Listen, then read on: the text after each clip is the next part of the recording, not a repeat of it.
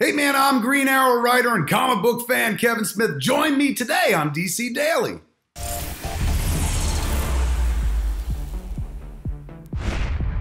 Hello everybody and welcome to DC Daily. I am Amy Dallin and today I'm very excited because I am joined by Sam Levine and our friend Harley Quinn Smith. Plus, you brought your dad, Kevin Smith? I did. I brought my dad to work.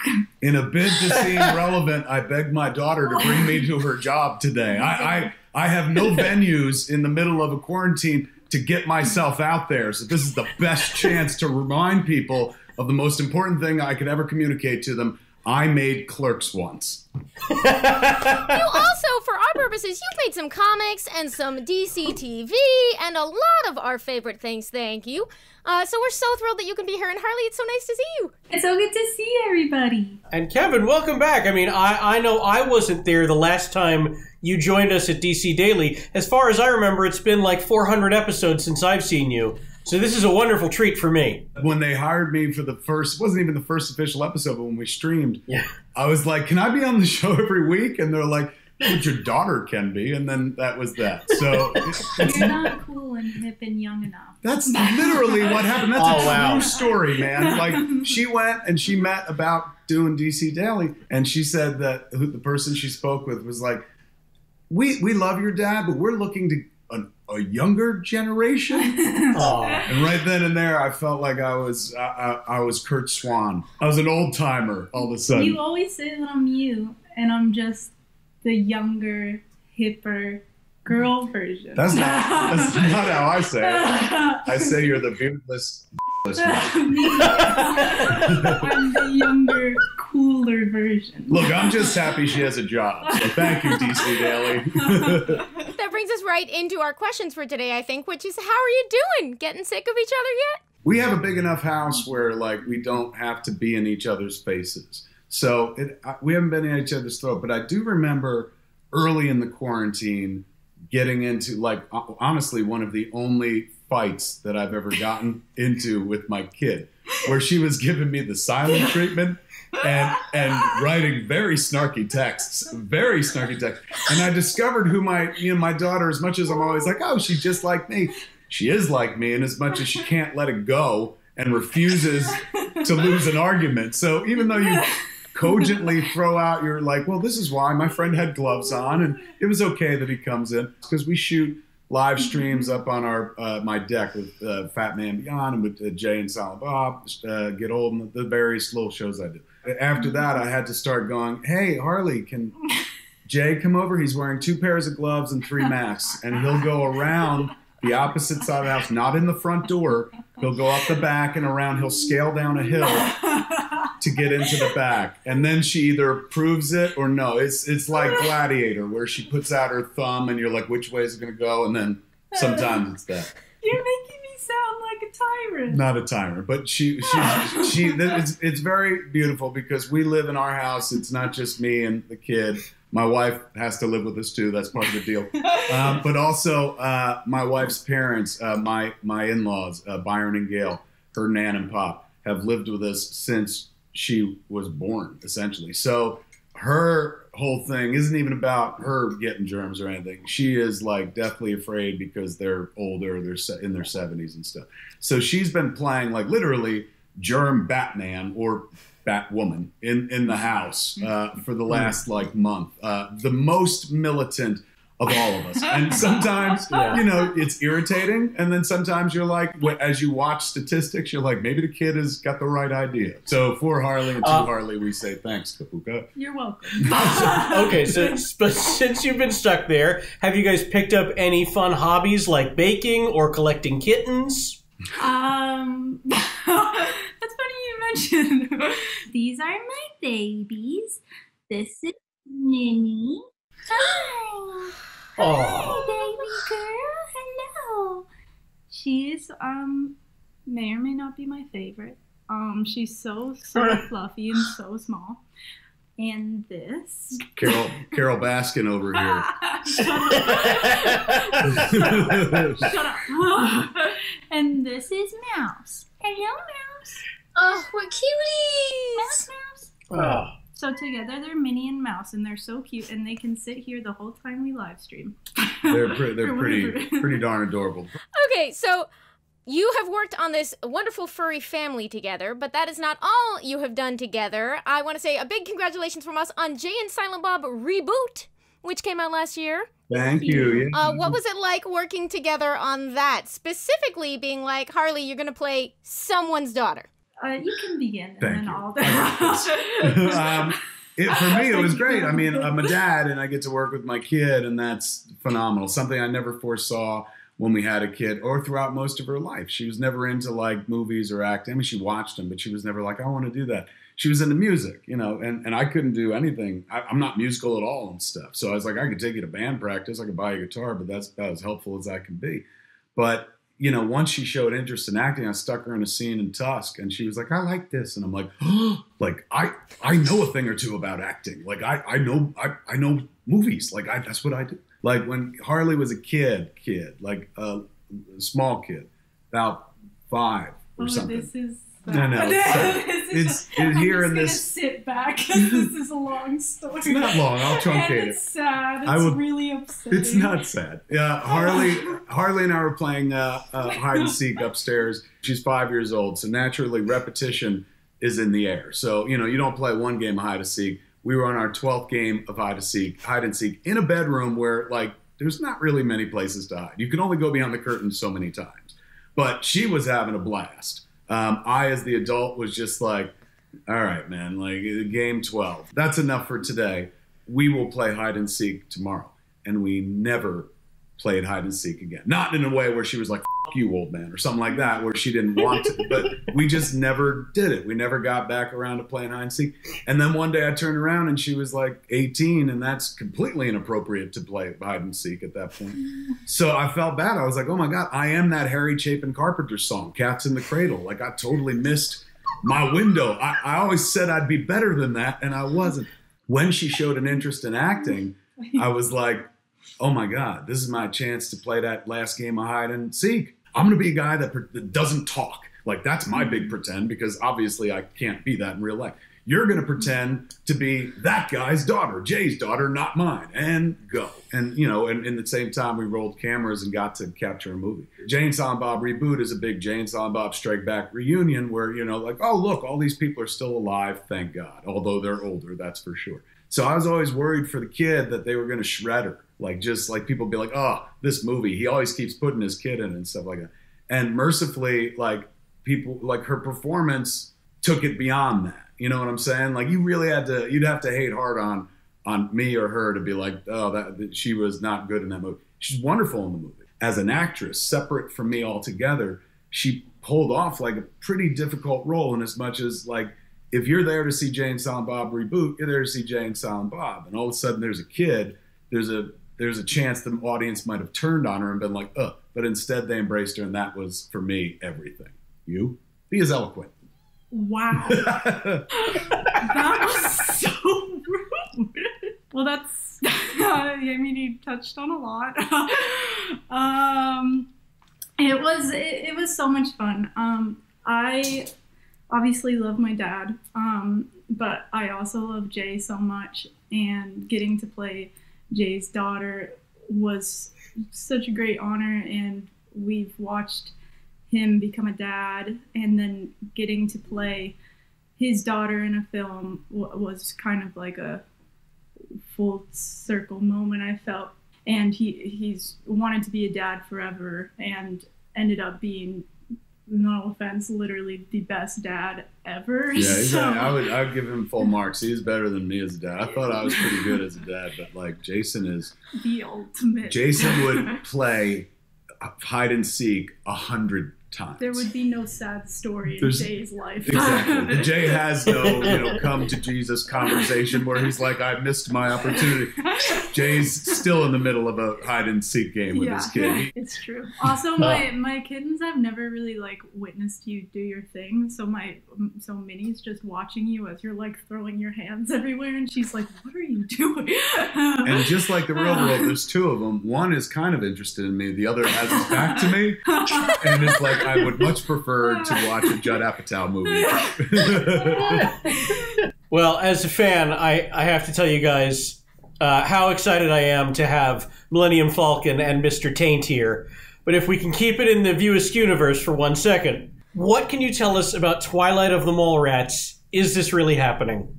It looks like it, yeah. We were trying to do it years ago, and it's kind of where Jay and Silent Bob reboot came from. The first version of a Mallrats 2 that I wrote like 5 years ago, like I wrote it with the intention of Harley playing Brody's daughter Banner. And then when I couldn't get that movie made, and suddenly I was like, oh, we can make Jay and Silent Bob reboot instead. I took big portions of that old Mallrats script and turned it into reboot. So the entire third act of reboot is stolen from that first version of the Mallrats 2 script, including Iron Bob.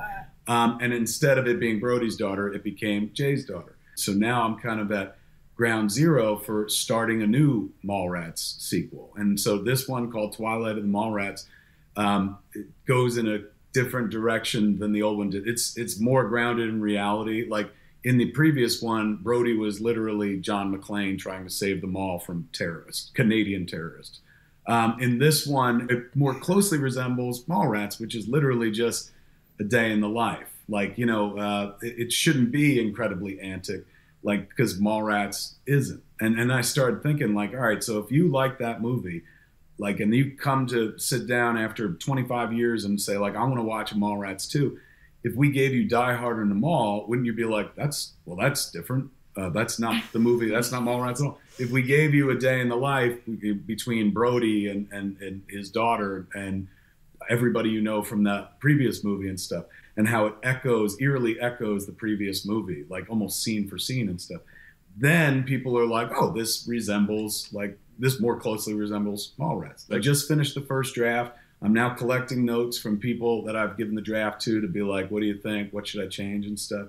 It's turned into something really special and fun, but it takes place at a mall, which has now been, the story has to be informed by what's gone on, by the quarantine.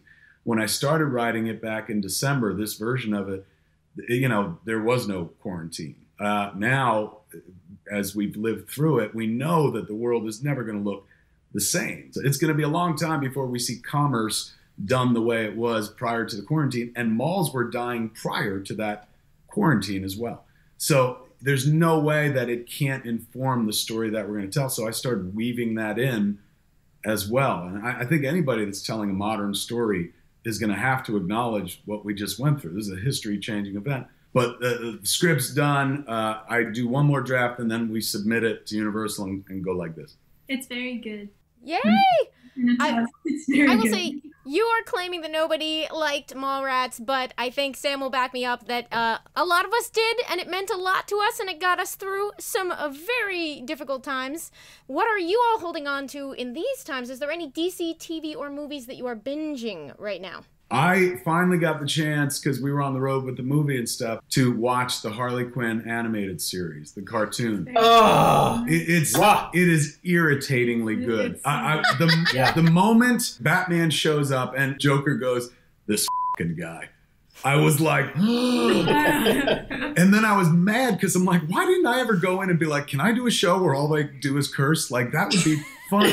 But it's not just the cursing. It's like the storytelling is really wonderful. The voice characterizations, the performances, really great. The way it plays with DC history, it is spellbindingly good. And then they did that wonderful thing where they were like, oh, by the way, here's season 2. It is so good. It makes you mad that you didn't do it first. But at the same time, I watch it and I'm like, I never would have done it like this. I'm raised and weaned on Batman the Animated Series and stuff, so I'd be like, oh my God, we have to do that, we have to do that.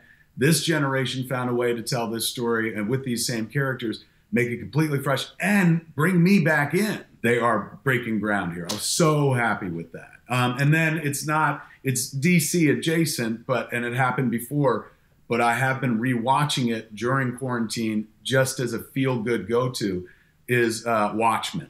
Blew my mind. That was one of those things makes you want to quit and stop calling yourself a storyteller, where you're like, and again, it's all the things I always doubt. Like, I remember when they announced it, I'm like, all right, Watchmen, finally, somebody's going to do Watchmen right, 12 episodes on HBO or whatever. And they're like, no, it's not the book. It's a sequel to the book. And you're like, what? why? What a waste of time. And then they give it to you and you're like, it's not saying it's better than The Watchmen. This is better than anything I could have asked for, because what they did was ingest The Watchmen and tell a story in the vein that you felt when you read it. I read Damon Lindelof was saying, I just wanted to capture the essence of what I felt like when I read Watchmen for the first time. And they went above and beyond that. They told a masterful story. It inspires me. It makes me want to write better. That was creative fuel for me. I'll never make anything as good as that or anything even like that. But knowing it exists and how it made me feel, that fed my spiritual creativity. Wow. Perhaps I'm speaking too much. We should just do show and tell. I've got some art that's been hanging around the house. This is a piece that Bruce Timm drew. You're scaring my cat. Sorry, when Harley was born. It's commemorating the birth of Harley Quinn. A Bruce Timm original. That Dave Mandel, the guy who does Veep, and he also did that a wonderful. He did something for DC as well. He had that commission. This is the cover of Green Arrow, the onomatopoeia cover that Matt Wagner drew. This is my favorite piece of artwork in the world. Cover art is a completely different skill.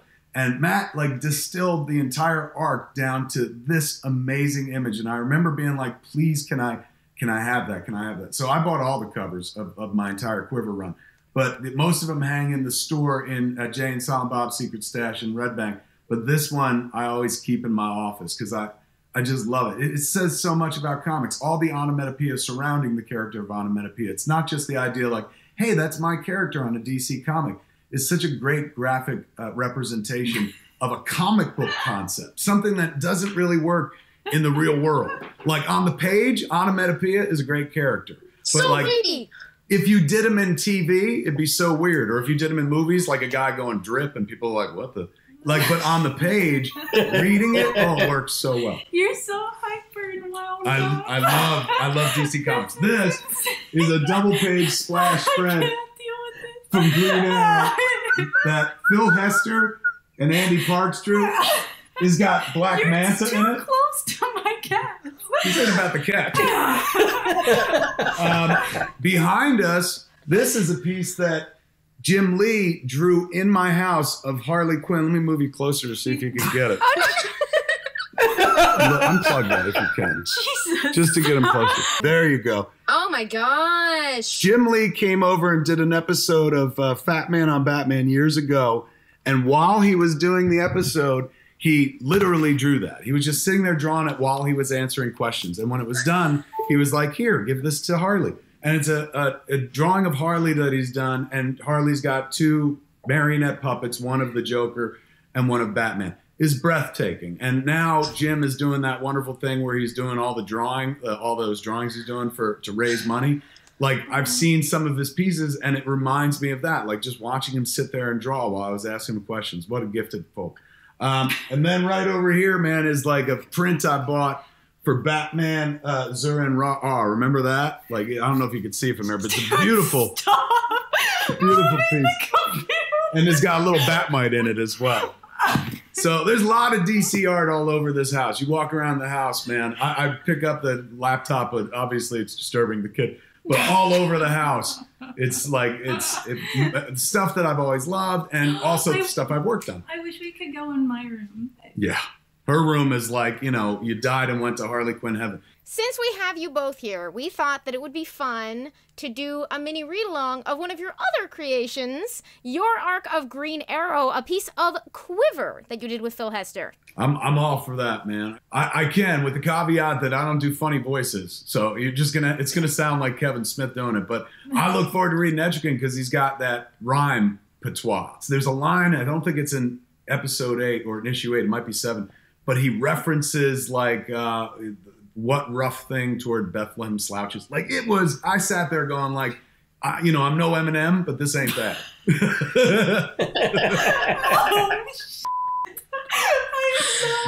That is the perfect intro. Sam Levine, will you be Batman for us? I will always gladly be Batman. Harley Quinn Smith, will you read Red Arrow for us? I'd be honored to. And I dibs to Dinah because, of course, I did. So we're in the Star City safe house of Jason Blood, and the rest of the crew are sort of outside, and they are rushing in only to find that Etrigan's been attacking Ollie, who then goes poof right out of the world.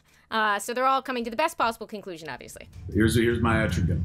At war with that which saved your soul, such irony marks this tragic scene. Not so tragic, however, as your haute couture, adults in waifs nightgowns. Is this Halloween? Does this thing ever shut up?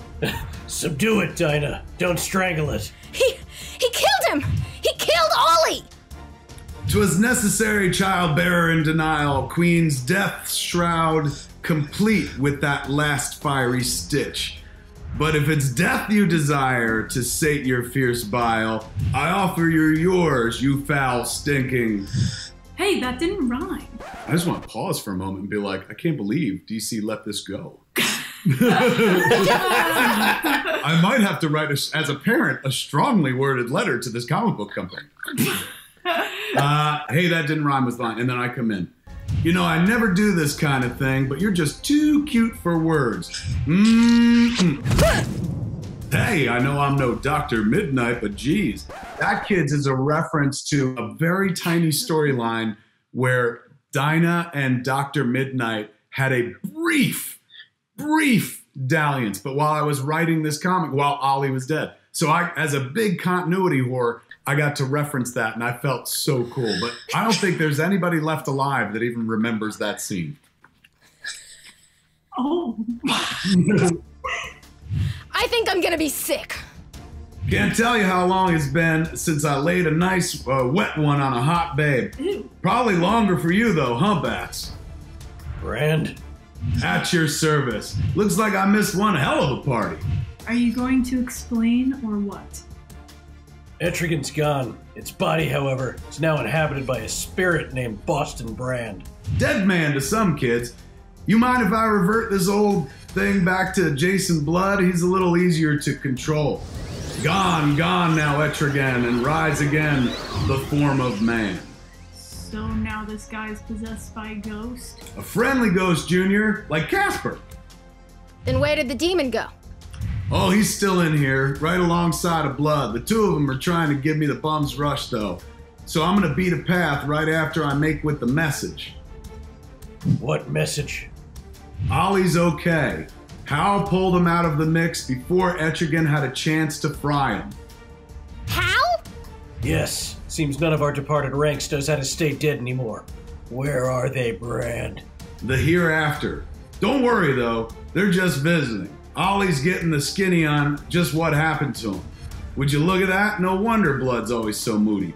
That's because he's looking down. He indicates that Jason Blood is not well hung.